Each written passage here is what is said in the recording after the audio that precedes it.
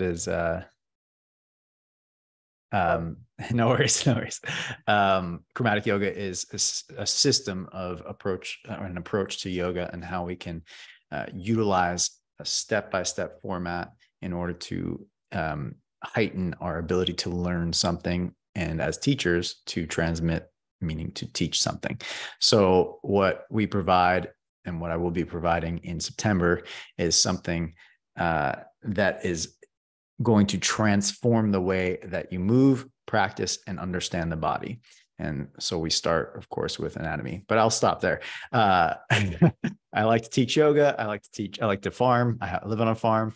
I play music, lots of other things, generally speaking. And I've been teaching with Yoga Games for, I don't know what, since 2016, maybe, perhaps 15. We just 16 or 17, but we were quite unsure. As well, but who knows? For a while, we just said since we started, we will continue. Yeah. Yeah, it's been a pleasure to be over in Sweden with all of you, and I know a number of you may have practiced with me, some of you haven't. So I'm also happy to answer any questions you have about the way I teach and such, if you're not sure.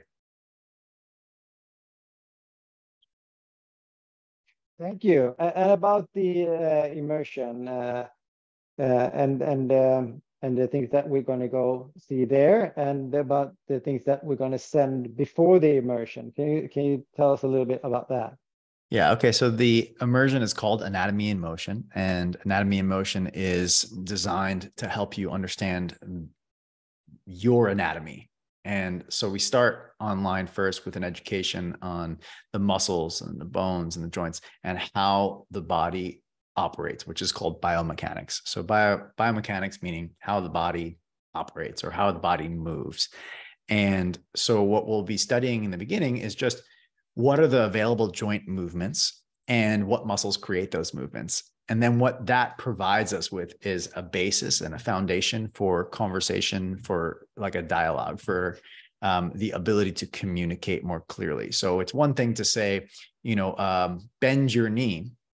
That's has some information to it. But when you understand how the knee joint is, what is going on inside of your knee joint, the fact that it has ligaments and it has these things called meniscus, and there's muscles that surround the knee that create knee movements. There are muscles that create knee flexion, which is knee bending. There's muscles that create knee extension, which is straightening the knee. So when you understand the workings of the knee joint, or when you understand the workings of any joint, then what happens is you start to visualize your anatomy as you practice. So rather than just doing whatever the teacher says just because they said it, you'll be able to see what's happening inside of you, an internal map. This is called proprioception. And proprioception is what helps us with better balance and ultimately better functionality. So better movement and being able to utilize our body to the fullest extent.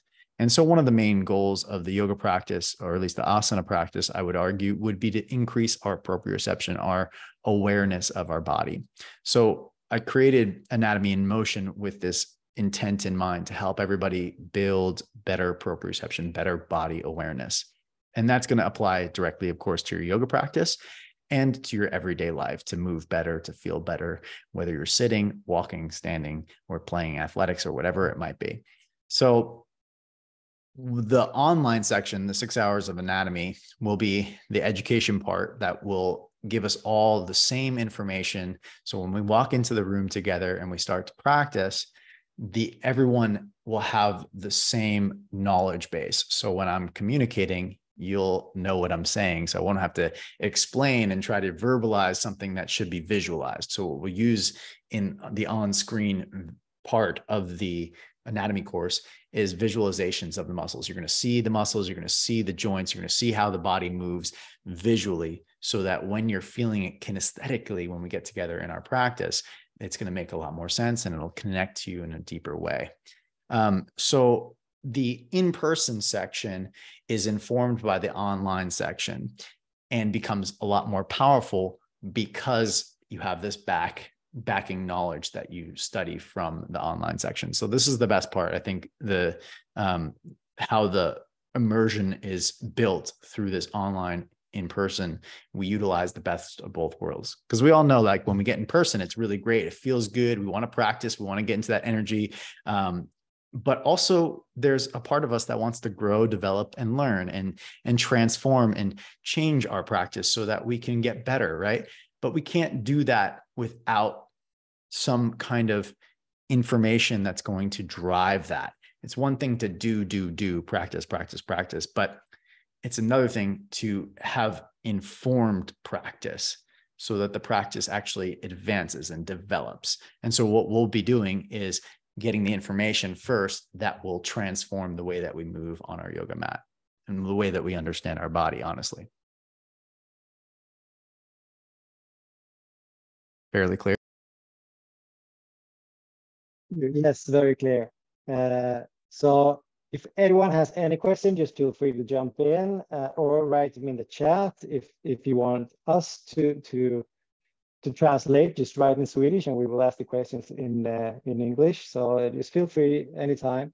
And we just got a question about how experienced do you need to be to take part of the immersion?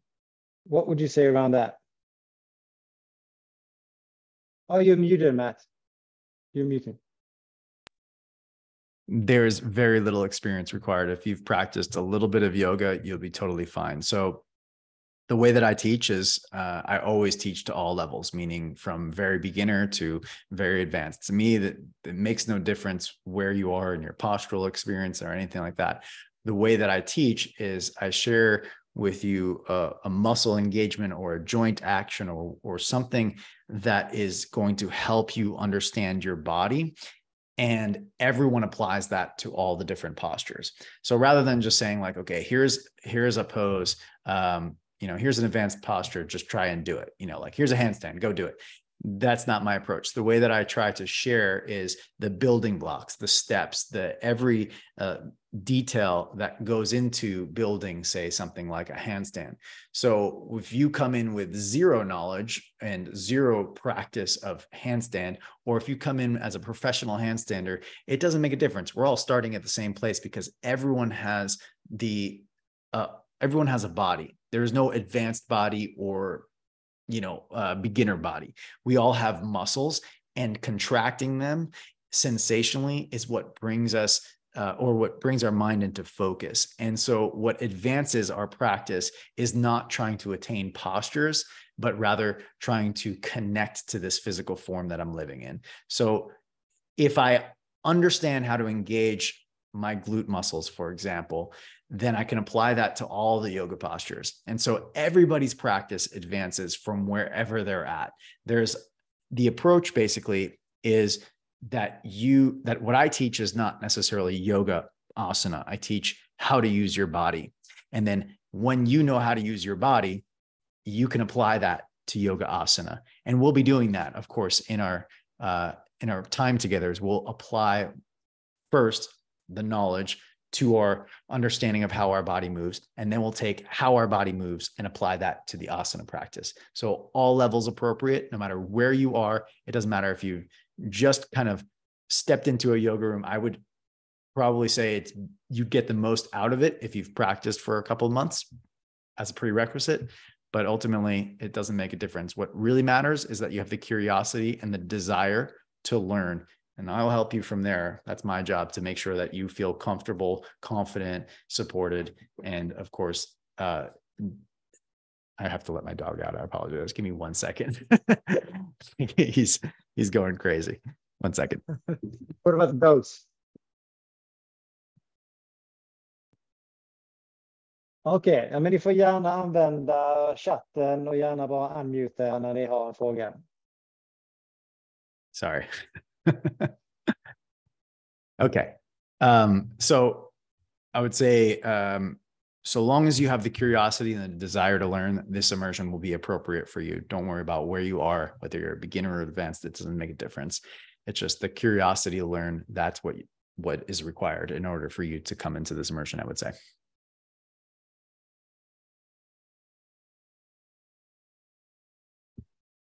And That's thank the you for the same as question. I said, but I didn't say it in the very good way that you said it.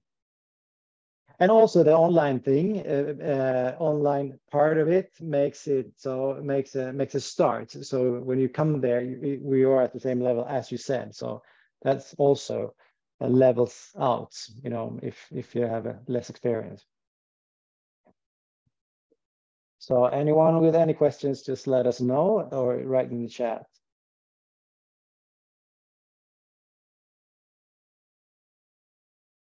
All right. Have you had this type of hybrid immersions before? Or you do it now, right? Yeah, this is the first year of them. Yeah. Obviously with the evolution of how we teach yoga. And honestly, it's one of the best formats I have been able to be a part of in my how many years I've been teaching, 15 years of teaching. So I think there's benefits to both sides of teaching in person, as long as you utilize them, of course, right? You can utilize the space as an in-person teacher, and you can utilize the online space. If you do that well, you can leverage the medium for which you are sharing your practice with, right? It's just like an artist. You know, you have a canvas and you've got paint, different than if you have canvas and charcoal.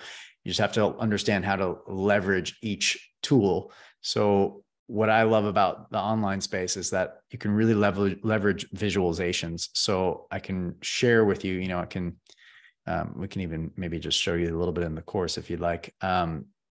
Essentially what we do is on-screen visualizations of the muscles, of how the body moves. And so you start to see it, but that becomes visualized when you start to practice. So kinesthetically, when you get on your mat and you start to feel how your body moves.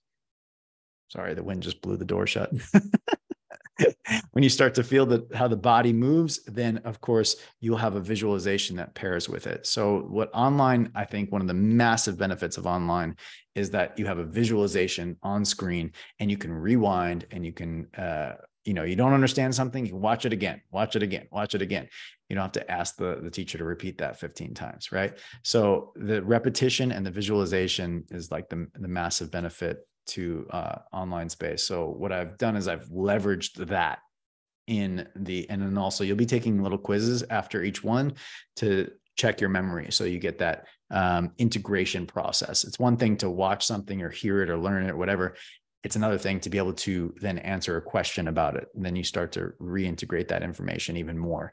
So we utilize that process as well. So, and then of course, being in person, there's nothing better than, you know, that eye-to-eye connection. We're breathing together. We're in the space together. There's that kind of awareness that there's a group energy going on. And it takes this, the beauty of just humanity and brings it into one space. So I love utilizing online for education and in person for transmission and connection. So that's what, you know, for me, the hybrid trainings have been so powerful for. And yeah, I can't wait to get to Sweden and share it with you all. That's going to be super exciting. Can we get the online teachings recorded to be able to go back and study it? Yes. The online teachings it's a course. It's an online course. And you will be able to, you get lifetime access to it. So when you take the course, you know, you make your way through, you'll watch a video, you'll take a quiz. And then when you complete the course, you always have access to it, unlimited. So you can retake the course or just go back to one single video to revisit and see, what was that information? I don't remember it. I don't remember what I, you know, went over, and so on and so forth. So it'll be a really easy way for you all to forever be involved in this anatomy conversation. And it never expires as long as I'm alive.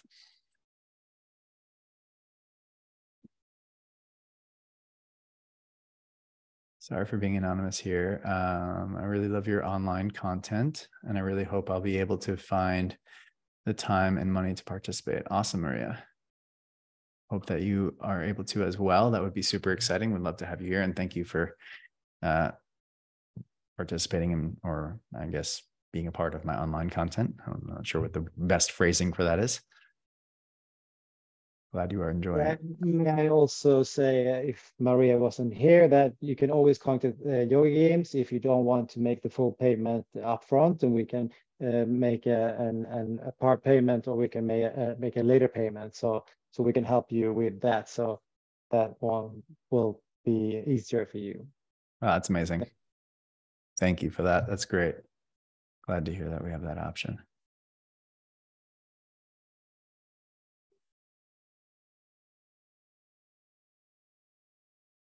Is it possible to share a bit from the course, like you just said? Yeah, let's do it. I'm going to take you inside. All right, so let me share screen. Can you enable sharing screen for multiple participants or whatever it is?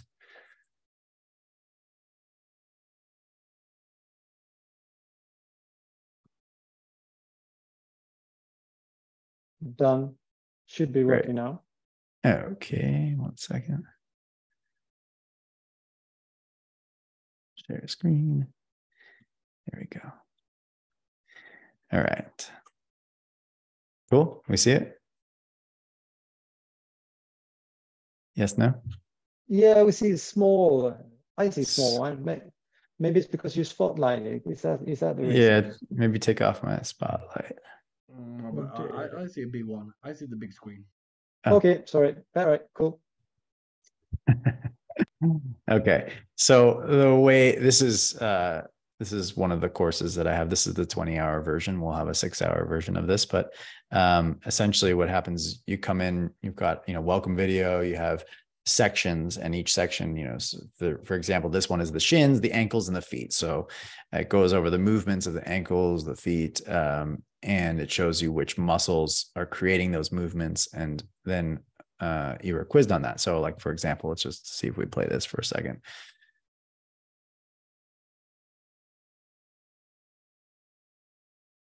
And tell me if you hear the audio when it comes. Hello, and welcome back to your anatomy training. We're going to start with the actions at the ankle joint. The way the whole training will work is I will provide you with the movements of a particular joint first. We'll do those movements, memorize the names of them, and then we'll get into the muscles that create those movements in the videos that follow. So to start us off with the ankle joint, we have 4 major movements of the ankle. The first one is called plantar flexion, and this is a movement that we know as pointing the ankle or pointing the foot. So if you lift your heels up like this is called plantar flexion of the ankle. Say it out loud, plantar flexion of the ankle. Another way, you can bend your knee and then point your foot like this. This is commonly known as pointing the foot, but plantar flexion of the ankle. Say it out loud, plantar flexion of the ankle. Okay, so the next movement is called dorsiflexion of the ankle. So we have plantar flexion.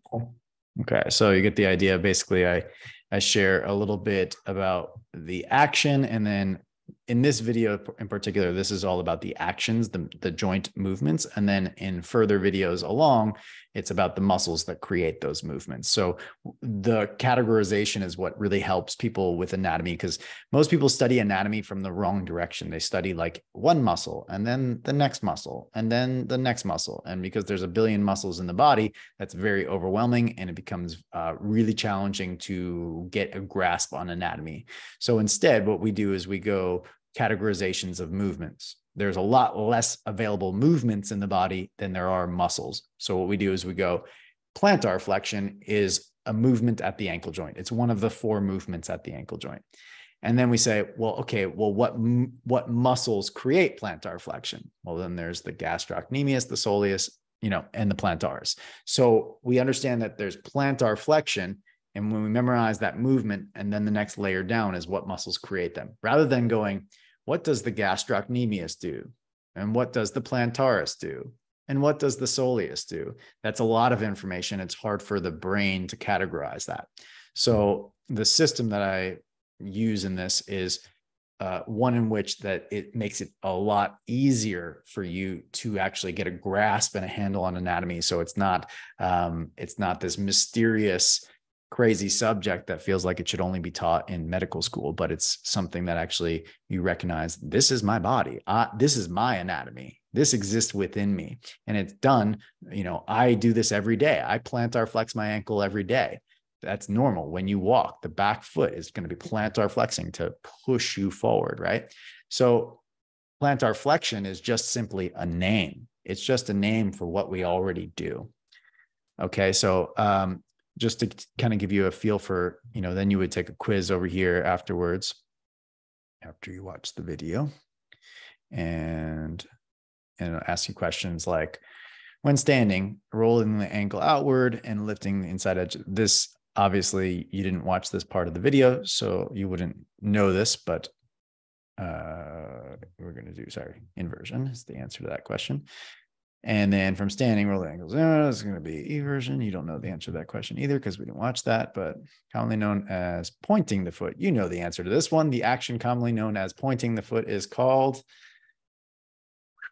plantar flexion. And that's, the information that you just got in that short snippet of the video, plantar flexion of the ankle. So obviously, if you watch the rest of the video, you would know the rest of these answers.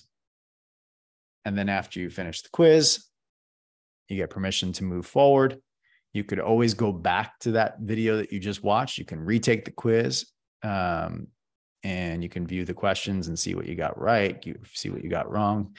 Thankfully, I got them all right. That's exciting. And then you move on to the next video. Okay. And then you continue on with your process. Okay. 1 second. I do have to let Tito in now.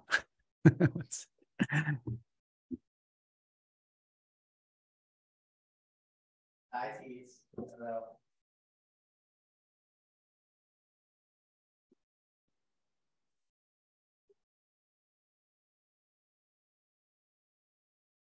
All right. Of course, now you're going to see, you start the next video and you're going to have more information about other muscles that do the joint actions that were discussed.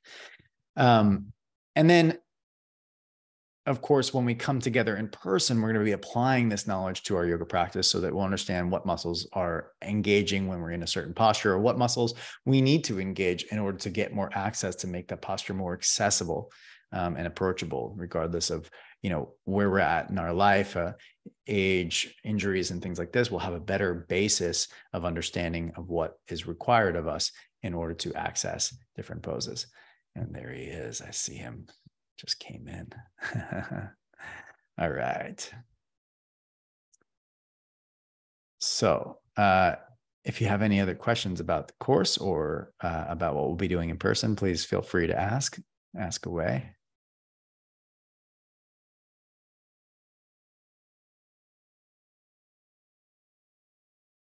All clear?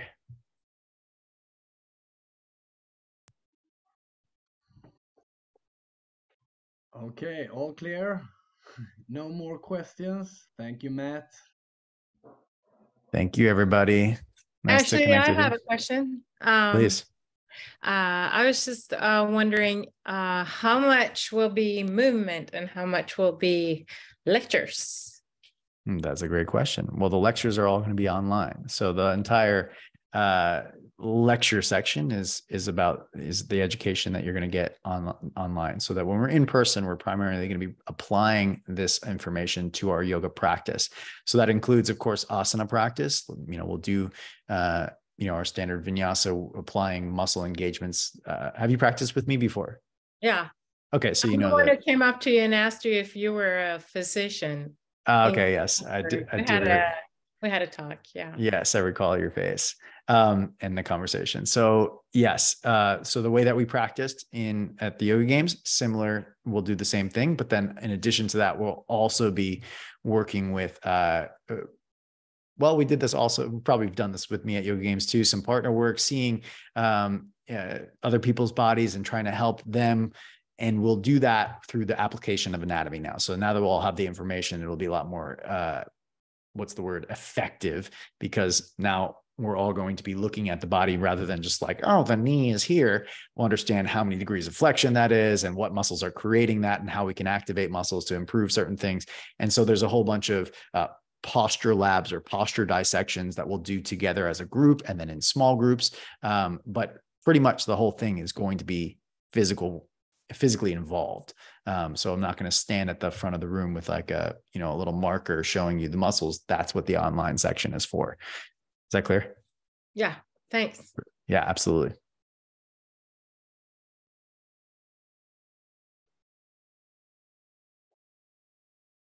Okay. Thank you, Matt. We're looking forward. As am I. Thank you. Can't wait to see you all in September. Rusty Wells, good to see you, bud. All right. I'll hand it. Thank you very much. Thank you very much, Matt. Thank you. Looking forward to everything in September. All right. If you have any questions, just email us if you find some questions after this, and we send them to Matt. So just let us know. Cool. All right. Cool. All right, everybody. Take care. Thank you very much. You too. Bye. All right. Bye-bye. Okay, Rusty, I will spotlight you for everybody.